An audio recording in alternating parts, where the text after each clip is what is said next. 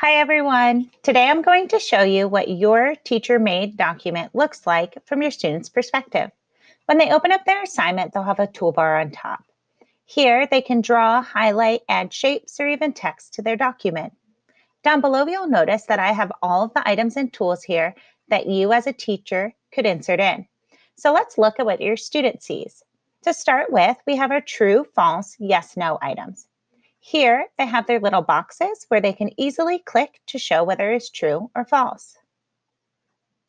Next, we have our multiple choice and checkbox items. Here, next to the multiple choice, they have circles where they can click on the correct one, and the checkbox items have squares. I think this is really helpful because this shows that they can click on more than one. For the matching item, your student would hover over one side and you'll notice a crayon appears. And what they would do is click down and they would drag it to the other side to match. They would keep going. And if they make a mistake, they can just click down and that line will disappear. For the short answer item, these boxes here are something that you insert in and your student would just click in it and type. You can have a border around your boxes, but you do not have to. For the open answer item, this is if they write multiple sentences or even paragraphs. What they would do here is they would click in the box and they would begin typing.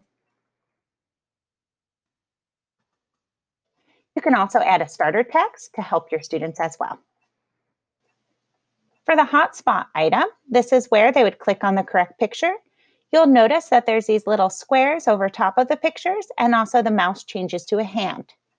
What your student would do is they would click on one and then it would turn the shade of blue to show it was one they chose. For the drop-down item, they'll see these little boxes here and they'll click on the arrow and their choices would appear. They would click on the correct one and it would go into that box. And they would just continue. For the math number tool, you'll notice here that these are the little boxes that you inserted in as well. And they could just type in the answer.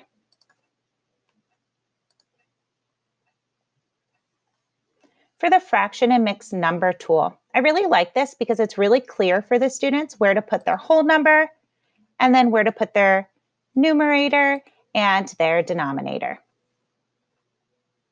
For the algebraic expression tool, what they would do is click in the box again, and you'll notice that the toolbar up top changed. I think that this is really helpful for students, and I really love it because you can see they have fractions, they have exponents, and all of these symbols that are either really difficult for students to find on the keyboard or some of them might not even be there. So for this one, I'm going to insert the fraction, and I'm going to type my answer. For the next one, I would just click in the box and add my answer. There. As you can see, TeacherMade is really easy for your students to use, and I know mine really love it.